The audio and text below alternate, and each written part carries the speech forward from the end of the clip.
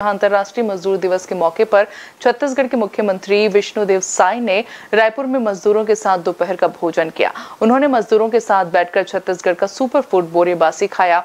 आपको बता दें कि सीएम ने कहा कि आज हमारा सौभाग्य है कि हमें यहाँ श्रमिकों के बीच आने का मौका मिला। हमने उनके साथ भोजन किया और उनसे बातें भी की। छत्तीसगढ़ के मुख्यमंत्री विष्णुदेव साय ने कहा कि मैं छत्तीसगढ़ के सभी लोगों को मजदूर दिवस की बधाई देता हूँ।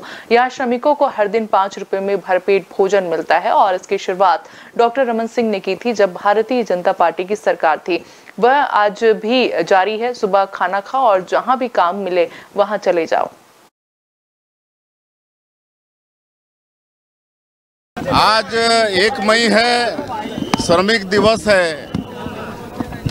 मैं समस्त छत्तीसगढ़ वासियों को श्रमिक दिवस की बहुत बहुत बधाई देता हूं, शुभकामनाएं देता हूं। और आज हमारा सौभाग्य है, यहां श्रमिकों के बीच में आने का मौका मिला, उनके साथ भोजन करने का मौका मिला और मैंने उनसे बात की। यहां पर श्रमिकों को रोज़ 5 रुपये में भरपेट भोजन मिलता है और इसकी शुरुआत डॉक्टर रमन सिंह जी ने भारतीय जनता पार्टी की जब सरकार की थी और आज तक वो लगातार चल रहा है। सारे श्रमिक यहाँ पर सवेरे आते हैं और भोजन करते हैं और जहाँ भी उनको काम मिलता है चले जाते हैं। तो जितना हम श्रमिकों की समस्या समझेंगे उतना दूसरे शायद नहीं समझ पाएंगे।